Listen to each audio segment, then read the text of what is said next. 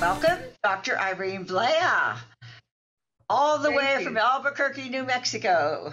Indeed. Thank you. It's nice to be with you. And thanks for joining Native Voice TV. Now, you are very accomplished. You have written books, you've been issued awards, you are tenured as a professor, and you've done it all. You're just busy all the time, I guess, and traveling. I am traveling, but mostly I've just lived a long time. If you live long enough, you do a ton of stuff. Well, I hope so. I hope so, but too. Everyone doesn't, you know, and you have, and Yeah. That's wonderful. You just wrote another book. I did. A little bit about your family, and then we'll talk about your books. Sure. I was born in northern New Mexico on the top and on the backside of a mountain. And it had to be, the land that I was born on had to be homesteaded after the Americans came to this part of the country. So my great-great-grand-uncle had property there, quite a bit of it, had lots of sheep. So I grew up rurally on a mountain with tios and tias and cousins and a few vecinos. And so I grew up communally, and that kind of like everybody raised me. And then when I grew up, I turned around and raised other people. So then we left the mountain. We went to Pueblo, Colorado, where my father was working in the steel mill. And so I had a real working class upbringing after we left the mountain. I entered school about the age of 6, Spanish speaking. My grandfather was the last one born on the Taos Pueblo, and he married my Spanish surname grandmother. But we carried some of his ways and his teachings with us, which is why I wrote about wolf medicine.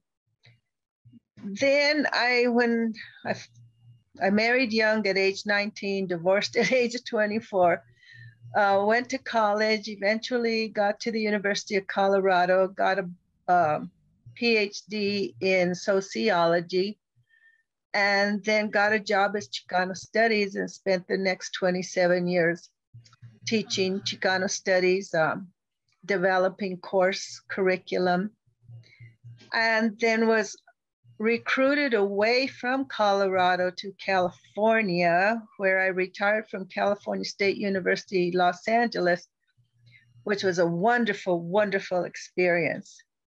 Do they still have Chicano Studies there? They do. There's some controversy as to which was the first and the oldest department in the nation, but that department claimed it also. And what year was that?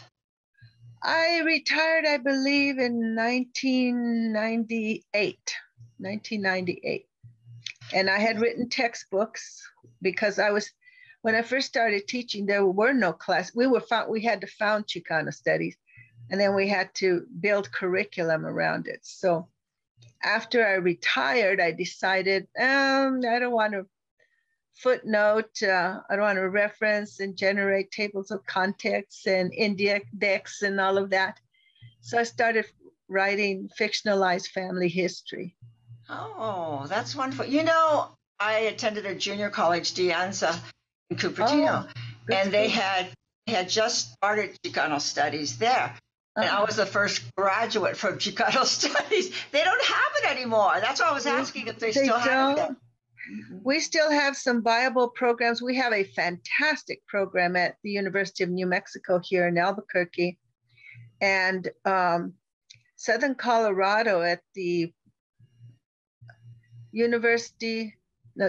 Colorado State University Pueblo, in Pueblo, Colorado, has a fantastic Chicano Studies department. And so there are still some around. Some have been incorporated into ethnic studies, and it's still a struggle for them. It's always been a struggle. Right. Yeah. They did the same thing there. They had changes. They had, Black studies, Chicano studies, and everything became ethnic studies. So right. Watered down. We do get watered down in ethnic studies, and some of the professors that are still teaching Chicano studies courses are on split appointments. And my rule was never split an appointment, because then you're serving two masters. Right. And that just stresses you out. And it's not good for your health, for your mental health or your physical health. That's true. Yeah. So now you're learning more about your indigenous roots. Well, my indigenous roots were very strong in the beginning, and then got diluted as I became more familiar with mainstream culture, and then got a mainstream education, because that's what public school is. And then I had to reclaim it, probably 1975, 1980 or so, and then struggle to get back to where I had started. But it came, the final solution came when I decided to move back to New Mexico, because, we have 19 indigenous pueblos. And I left my nuclear family, my brothers, my sisters, my mother, my father, in Colorado. And after 35 years of departure from New Mexico, I returned. And it's been a blessing in many ways, many ways. It was very healing also. I bet it was. A lot of Native people do return to their homelands after they retire from, because they were put somewhere on relocation, and then when they retire, they go back to their homelands or their reservation or wherever. We have to make a living. We have to support the people around us. And so I kind of always knew I was going to return to New Mexico. I just didn't know when. But when I did finally get here, I finally found my casita, my adobe home, and on a 1/4 acre, and I was able to do all the yard work. But today it's just challenging to keep up with the yard work. Yeah. So you also wrote poetry, and just tell me a little bit about your other books. Well, I wrote poetry. I started off actually in the movement as a poet, writing books like with the title of "Damn Sam, I want to live my life, but I need to live alone." So that was part of the feminism, because I kind of had a feminist outlook, very young in age, and then in the movement, it was, I call it a revenant spirit. It just kind of comes, that dog that runs away and then comes back several months later. That was kind of like wolf medicine was for me. And in the Chicano movement, found a very strong voice amongst feminists, and wrote, I was sexually molested as a child. And so I have a title called, a title chapbook, Manita Memories, which has to do with little hands. And if you're from New Mexico, you are either a Northern New Mexican, and they call us Manitos, or a Southern New Mexican, and those are Surumatos. And those can be demeaning terms depending on how it is used and who's using it. So I'm a Manita, and I'm very proud of that. I'm also an Irisara, in that we are detribalized. We have a detribalized indigenous heritage, which basically means we're not on what people call very popularly the Indian rolls. So that in and of itself, I think, colored my life as I moved through it. And as I taught. Tell me about the book, Daughters of the West Mesa.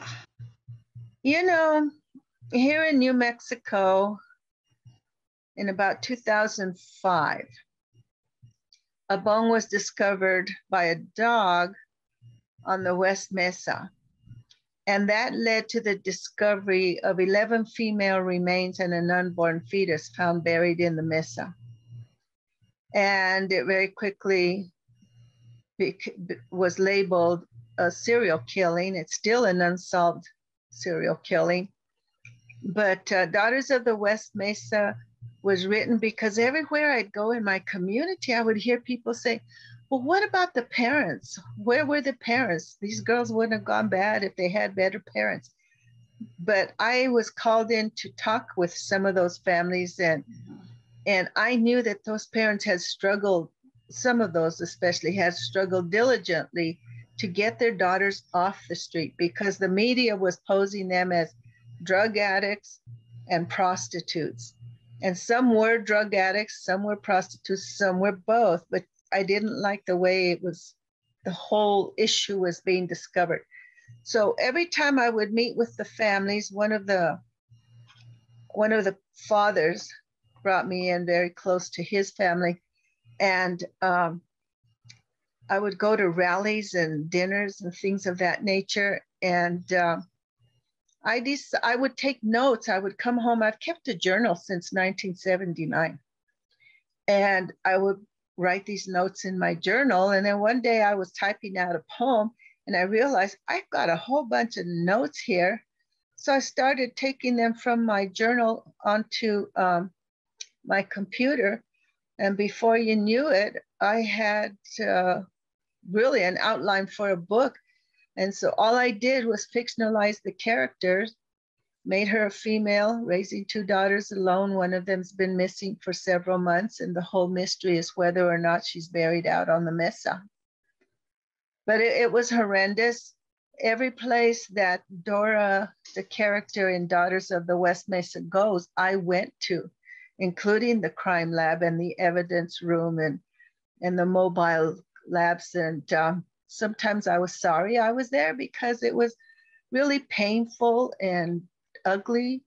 Could imagine. And yeah, but I had to do it if I was going to write a book, an honest book.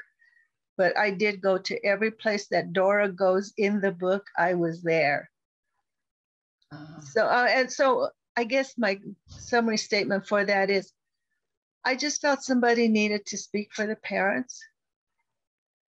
And that was the birth of Daughters of the West Mesa, and it helped keep the issue alive in the community so that we could finally get a park commemorating where the women were found and some benches for people to sit there and meditate.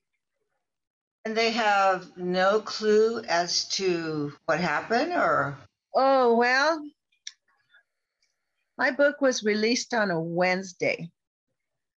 On a Thursday, across the top half of the local newspaper was a headline that says, BLEA primary suspect of West Mesa murders, which totally floored me.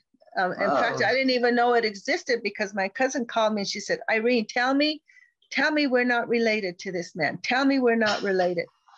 So I got a copy of the paper, looked at it, and this man was accused of raping teenage girls and was, in the end, sent to prison for 94 years. And they had some links to the site, but they could not prosecute him for it. So then that became very controversial because I'm trying to sell a book, you know. There's a book I want my community to have.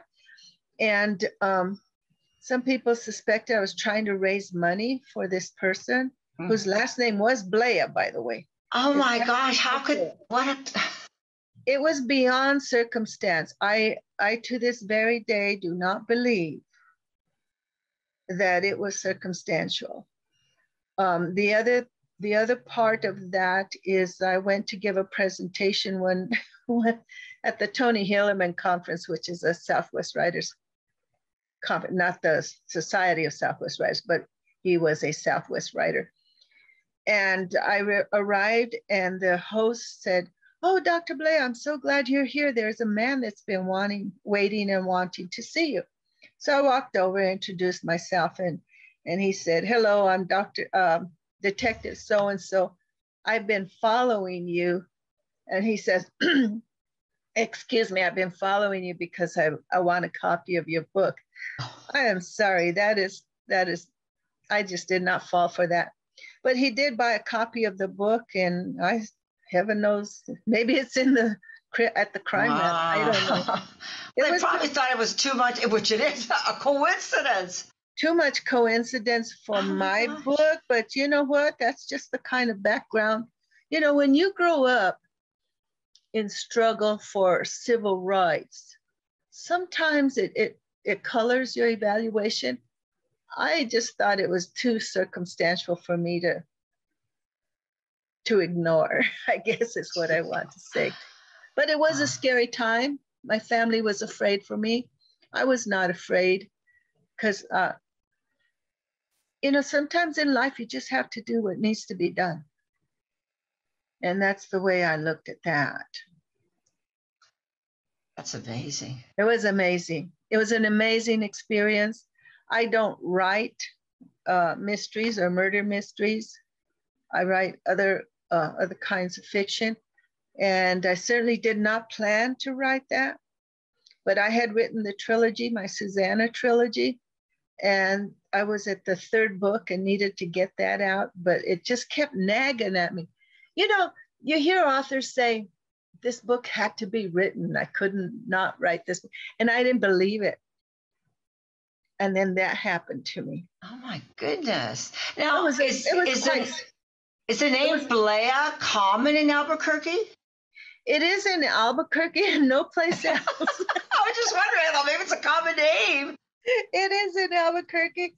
I think only on one other occasion I had met a BLEA person. And when I came to Albuquerque, there were like 3 other IRENE BLEAs. So it is common in the region. Yes. Wow. Because I haven't heard the name before, but no, you know. Yeah, it's very unusual. It's kind of Northern Catalonian with its Spanish origin. It's Northern Catalonia, up around France. So it's a strange name. Wow. I think that's a word. It gave me chills. Yeah. Strange. It gives me chills sometimes. Yeah. And you have a page on Facebook and it just has so many followers because I'm on there too. That's one of the ways I found you. Yes, thank you. It's really interesting the type of posts that are on there and the information that other Chicanas are sharing with each other. Mm-hmm. Really enjoy it. Thank you. And the motivational memes, I really enjoy those. Basically, what I do is I go through my Facebook page and whatever is pertinent to Chicanas, I'll post it, I'll share it, you know. We have over 5,000, we have 5,100 plus women on there. That's a lot of women and a lot of information to share. So I have one fellow that I must block him 2 or 3 times a week because he wants to get on that page. And I just argue with everyone, huh? Yeah. And who knows what else, you know? So I just block them. There are a few men, very few men. Most of them are women. From all ages, 17 to, I think she told me she was 89 this year. So it's multi-generational. So you'll see that sometimes the page is dedicated to girls and other times to seniors and women, so nice. Ages in between. I enjoy it. Thank you for mentioning it. I do enjoy it as well. Thank you. Now, you're coming out with another book next month. I am. And basically, it goes back to where I started. And this is our new cover. I really like it. My daughter designed the cover because we had, when we first designed when the cover was first designed, they had to stretch it out to fit the template, and it just didn't work. So we had to send it back. It should be out by before the end of October for sure, possibly the center of next month. So. And the title of the book? The title is IRENE with Wolf Medicine, because on the night that I was born, the last wolf that howled in the northern New Mexico mountains howled near where I was born. And that's because it went on the endangered species list. It had been pretty well hunted to death. And it was reintegrated on the year that I returned to New Mexico. And so I grew up with wolf medicine. My family, my father especially, would talk about it. And it was just known that that was my medicine. And so I finally had enough years on me to be able to write about it knowledgeably and to inform people about what happened to the wolf and what happened to me in the interim of its departure and then return to the mountains. You had a real connection with the wolf. I do, and I have. I always have. My mother said she heard the wolf howl, and my grandmother, my grandfather, and my father would tell me stories about the wolf and what it meant to be born when the wolf howled. Because the wolf is a pathfinder, and it brings medicine, but not in the sense that some people know medicine, like pill taking and ointment. It brings spiritual and psychological medicine. And in that psychological medicine, I was taught that people with wolf spirit are highly intellectual, creative, and they're survivalists. They're survivalists. And some of those adjectives fit me. And I would think so. And some I have lived into. And when I didn't feel worthy of writing my autobiography. But I had several people say, you need to write your life story. Because, I've traveled pretty much all over the world, including the Middle East. And